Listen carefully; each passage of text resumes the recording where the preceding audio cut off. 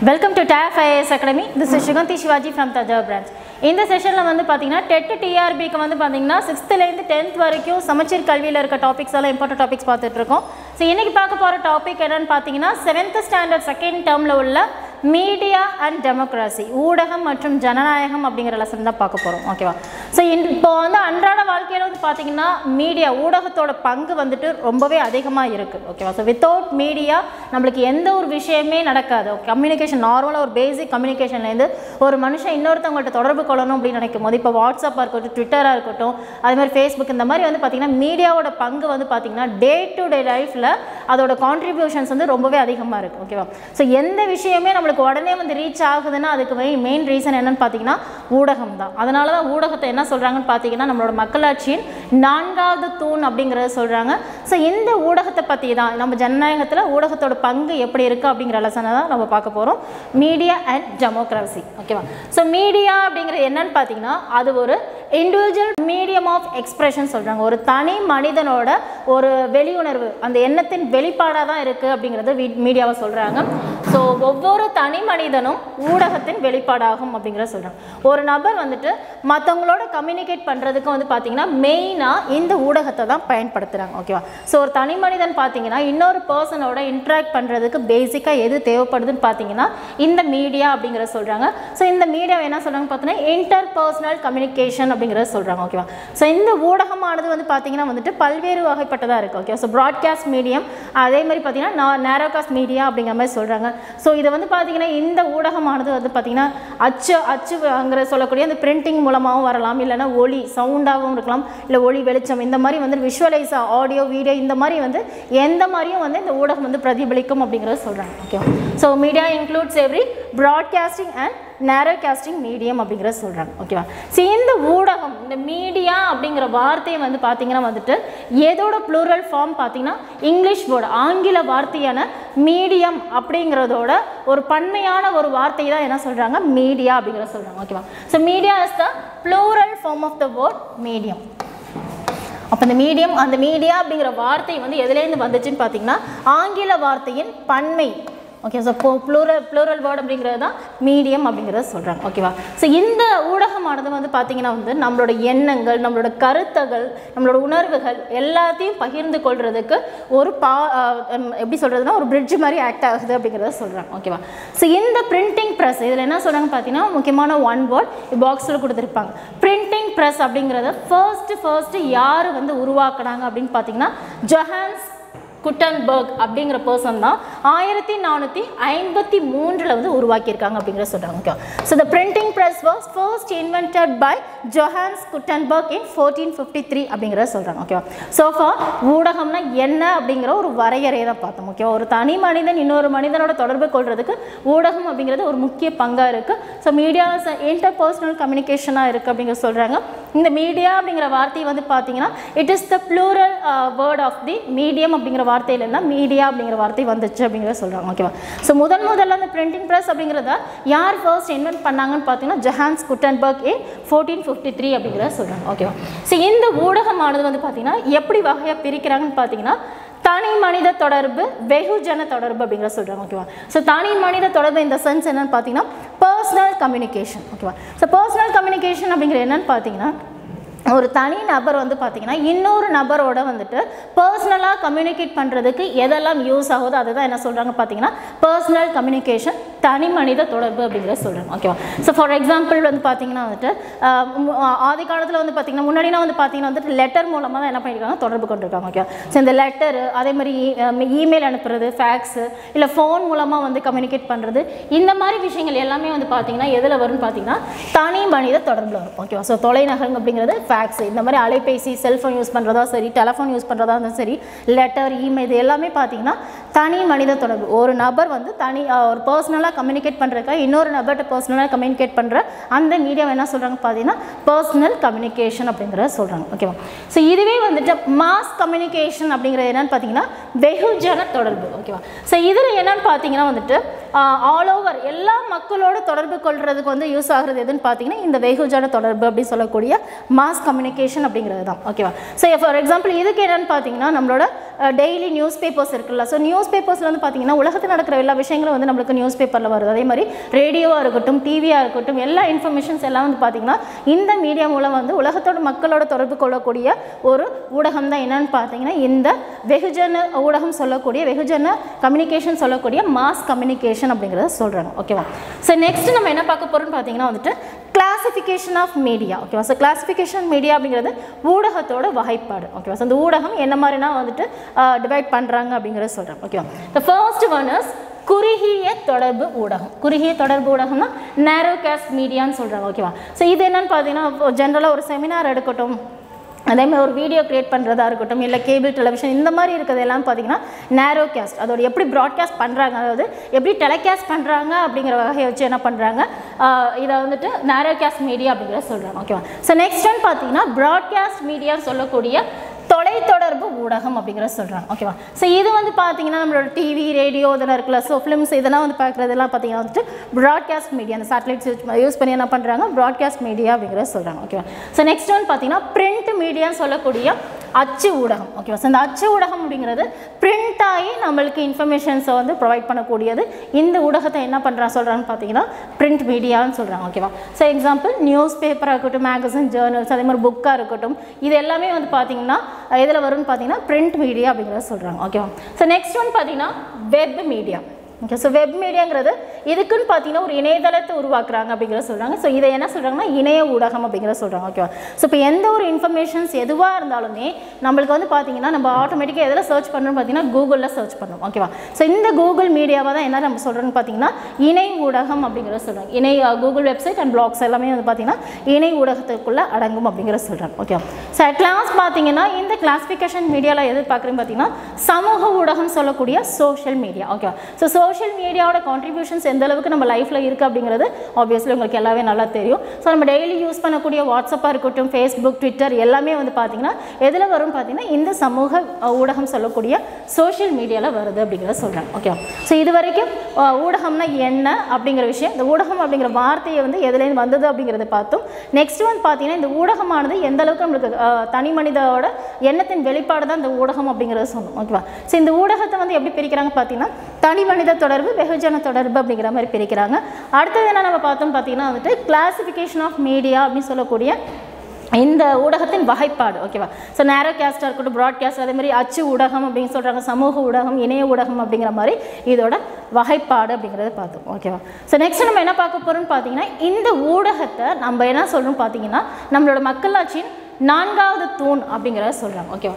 So already வந்துட்டு நம்மளோட மக்களாட்சி அப்படிங்கிறது, மக்களாட்சினா முதல்ல என்ன, மக்களால் ஆளப்படும் ஆட்சியை தான் என்ன சொல்கிறாங்க மக்களாட்சி அப்படிங்கிறத சொல்கிறாங்க. ஓகேவா?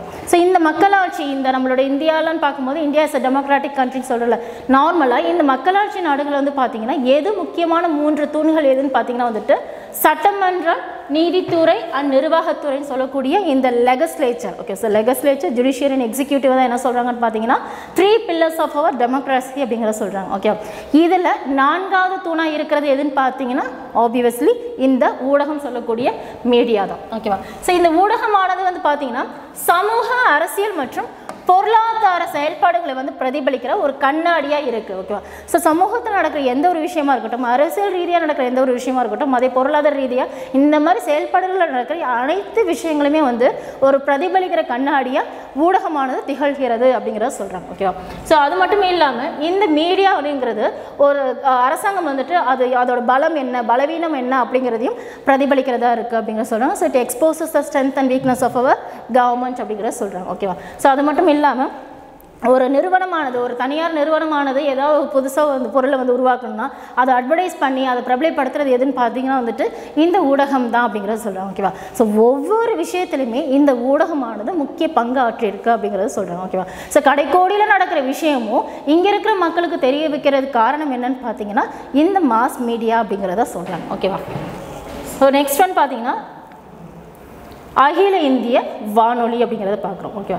ஸோ இந்த அகில இந்திய வானொலி அப்படிங்கிறது முதலாக எப்போ ஆரம்பிக்கப்பட்டது அப்படின்னு பார்த்தீங்கன்னா 1936ஆம் ஆண்டு பார்த்தீங்கன்னா ஆல் இண்டியா ரேடியோ சொல்லக்கூடிய இந்த அகில இந்திய வானொலி அப்படிங்கிறத சொல்லியிருக்காங்க. Okay, so before the invention of television வரதுக்கு முன்னாடி வந்து பார்த்திங்கன்னா ரேடியோ மூலமாக தான் இன்ஃபர்மேஷன்ஸ் எல்லாமே தெரிஞ்சிச்சு. ஸோ இந்த புயல் வர்றது, இந்த மாதிரி வந்துட்டு கடலோர மீனவர்கள் வந்து பார்த்திங்கன்னா வந்துட்டு இந்த ரேடியோலாம் எடுத்துகிட்டு போவாங்க. ஓகே, ஸோ அதில் வந்து நல்லா பார்த்தீங்கன்னா ஃப்ரீக்வன்சிஸ் நல்லாவே கிடைக்கும். ஸோ இந்த இன்ஃபர்மேஷன்ஸ் எல்லாம் அவங்களுக்கு ரொம்ப யூஸ்ஃபுல்லாக இருக்கும்னா ரேடியோ யூஸ் பண்ணிட்டு இருந்தாங்கல்ல. ஓகே, இந்த ஆல் இண்டியா ரேடியோ அப்படிங்கிறது முதலாக எப்போ உருவாக்குனாங்கன்னு பார்த்தீங்கன்னா 1936 1936 தான் வந்து என்ன பண்ணியிருக்காங்க, ஸ்டார்ட் பண்ணியிருக்காங்க, எஸ்டாப்ளிஷ் பண்ணியிருக்காங்க.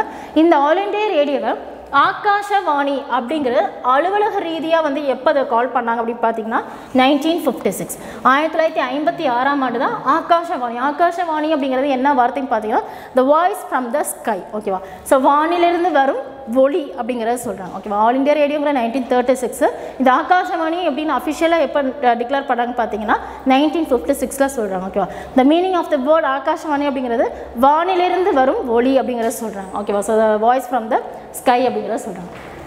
ஸோ நெக்ஸ்ட் ஒன் நம்ம இந்த வெகுஜன ஊடகம் அப்படிங்கிறது வந்து பார்த்திங்கன்னா இந்த மாஸ் கம்யூனிகேஷனுங்கிறது பார்த்திங்கன்னா ரொம்ப நேர்மையாகவும் தொழில்நுட்பத்தோடையும் ரொம்ப நடுநிலையாகவும் செயல்படும் அப்படிங்கிறத சொல்கிறாங்க. ஓகேவா, so honest, intelligent and usually unbiased, நடுநிலையாக யாருக்கும் வந்துட்டு சாதகம் விளைவிக்கிற மாதிரி இல்லாமல் பாதகம் விளைவிக்கிற மாதிரி இல்லாமல் நடுநிலையாக தான் இருக்கும் அப்படிங்கிறத சொல்கிறாங்க. ஓகே, ஸோ நெக்ஸ்ட் ஒன் இந்த செய்தித்தாள்கள் பார்த்தீங்கன்னா அரசோட கொள்கைகளை ஊடகங்களின் அடிப்படையாக வந்து பார்த்தீங்கன்னா ஓகே, இப்போ ஃபார் எக்ஸாம்பிள் இப்போ கவர்மெண்ட் ஏதாவது ஒரு ஸ்கீம் அனௌன்ஸ் பண்ணுறாங்க, மக்களோட நலனுக்காக ஏதாவது ஒரு விஷயம் கொண்டு வராங்கன்னா மக்களுக்கு விழிப்புணர்வு ஏற்படுத்தக்கூடியது எதுன்னு பார்த்தீங்கன்னா இந்த ஊடகம் தான். ஓகேவா, ஸோ கவர்மெண்ட்டோட கொள்கைகள் எல்லாத்தையும் வந்து பார்த்தீங்கன்னா பிரதிபலிக்கிற ஒரு கண்ணாடியாகவும் இந்த ஊடகம் அப்படிங்கிறது திகழுது அப்படிங்கிறத சொல்கிறாங்க.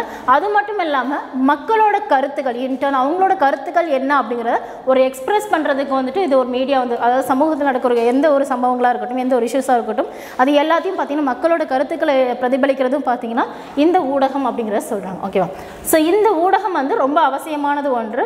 இது என்னென்னு பார்த்தீங்கன்னா ஒரு அரசாங்கம் நல்லபடியாக செயல்படணும் அப்படின்னு பார்த்தீங்கன்னா இந்த ஊடகமானது ஒரு சுதந்திரமான ஒரு ஊடகம் அப்படிங்கிறது ரொம்ப அத்தியாவசிய தேவை அப்படிங்கிறத சொல்கிறாங்க. Okay, so independent media is necessary for proper functioning of the government அப்படிங்கிறத சொல்கிறாங்க. ஓகே, ஸோ நெக்ஸ்ட் ஒன் இந்த ஜனநாயகத்தில் ஊடகத்தோட பங்கு அப்படி என்னன்னு பார்க்க போகிறோம். So role of media in democracy. Okay, so நான் ப்ரீவியஸாக சொன்ன மாதிரியே தான் இந்த மீடியா அப்படிங்கிறது back phone of our democracy அப்படிங்கிறத சொல்கிறாங்க. நம்மளோட மக்களாட்சியின் முதுகெலும்பாக எது இருக்குன்னு பார்த்தீங்கன்னா இந்த ஊடகம் தான் இருக்குது அப்படிங்கிறத சொல்கிறாங்க.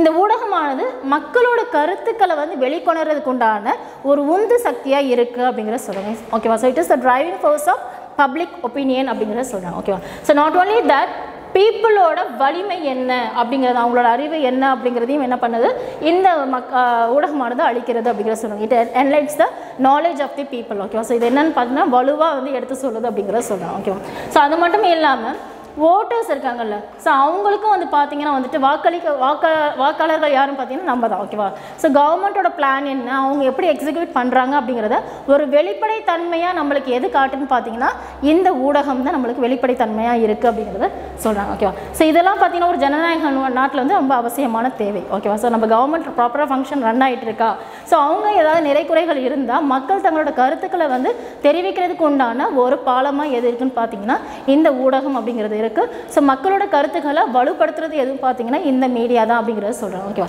அப்போ இந்த சுதந்திரமான ஒரு மீடியா, இண்டிபெண்டன்ட் மீடியா அப்படிங்கிறது ரொம்பவே தேவை அப்படிங்கிறத சொல்கிறாங்க. ஓகேவா, நெக்ஸ்ட் ஒன் மக்களாட்சியின் கோட்பாடு. ஓகேவா, ஸோ தியரி ஆஃப் டெமோக்ராசி. முதல்ல இந்த டெமோக்ராசினா என்னன்னு பார்த்தீங்கன்னா மக்களாட்சின்னு சொல்கிறோம், மக்களால் ஆளப்படும் ஆட்சி அப்படிங்கிறத சொல்கிறோம். ஓகேவா, இந்த டெமோக்ராசி அப்படிங்கிற வார்த்தை வந்து பார்த்தீங்கன்னா 2 கிரேக்க சொல்களால் ஆன வார்த்தை தான் எதுன்னு பார்த்தீங்கன்னா மக்களாட்சின்னு சொல்கிறாங்க.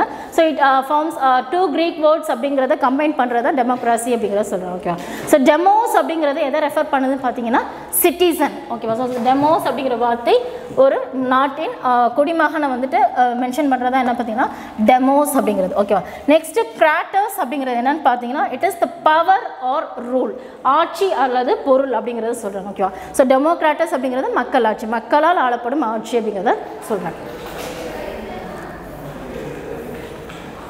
ஓகே, இந்த ஊடகம் வந்துட்டு கிராமப்புற மக்களுக்கும் பார்த்தீங்கன்னா கல்வி அளிக்குது. ஓகே, ஸோ அந்த ரோல் அப்படிங்கிறத நம்ம என்ன பார்த்துட்டு இருக்கோம். ஸோ மக்களாட்சியில் வந்து பார்த்தீங்கன்னா இந்த கிராமப்புற மக்களுக்கும் பார்த்தீங்கன்னா வந்துட்டு இந்த ஊடகமானது ரொம்பவே பயனடையுது அப்படிங்கிறத சொல்லுவோம். ஓகே, ஸோ நெக்ஸ்ட் வந்து பாராளுமன்றம் மற்றும் ஜனநாயகத்தில் வந்து பார்த்தீங்கன்னா இந்த ஊடகம் தொடர்ந்து கண்காணிப்பிலே இருக்கணும் அப்படிங்கிறத சொல்லுவாங்க. ஓகேவா, ஸோ இந்த மீடியா வந்து பார்த்தீங்கன்னா பாராளுமன்றத்தில் நடக்கிற விஷயம் இருக்கட்டும், மக்களாட்சி நாடுகளில் நடக்கிற விஷயங்களாக இருக்கட்டும், எப்பொழுதுமே இந்த ஊடகமானது தொடர்ந்து கண்காணிப்பிலே இருக்கணும் அப்படிங்கிறத சொல்கிறாங்க. ஓகேவா, ஸோ நெக்ஸ்ட் ஒன் உள்ளூர் ஊடகம் சொல்லக்கூடிய லோக்கல் மீடியா. ஓகேவா?